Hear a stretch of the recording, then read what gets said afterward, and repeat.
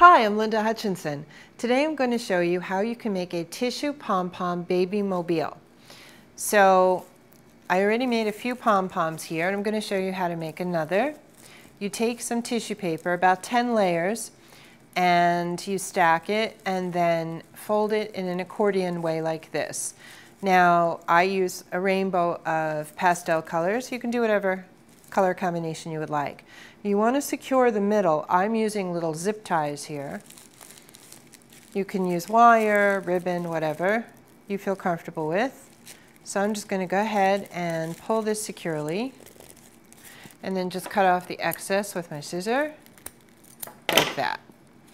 Now I'm going to take the ends and I'm just going to give them a little point because I just want to get that effect. You don't have to.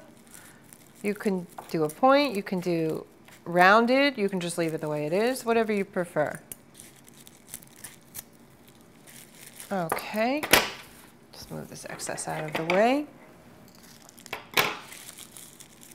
So now you just fan it out like this and just start fanning out the layers. Just crumple them up, kind of get your aggressions out on the paper. Just crumple it all up.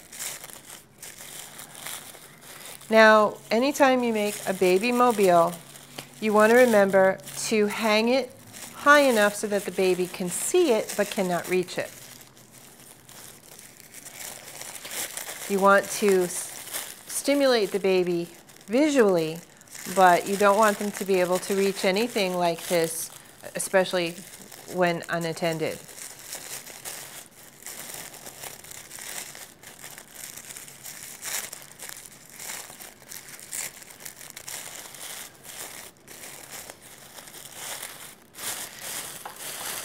So you just crumple it all together like this, and then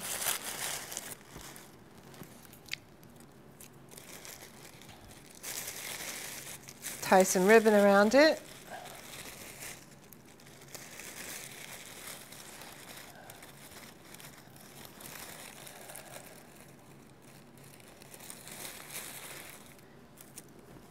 Now here's the part where you secure your pom-poms to the mobile. I made them in staggered lengths just to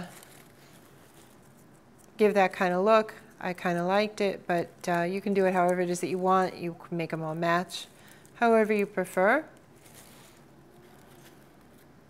I took a piece of wire and bent it up to make the hook for this to hang, and I put some more ribbon on top to secure that to the ceiling. You could just put a little cup hook or whatever in the ceiling. Whatever it is, you want to make sure that it's secure so it does not fall in the crib and that it is out of reach of the baby.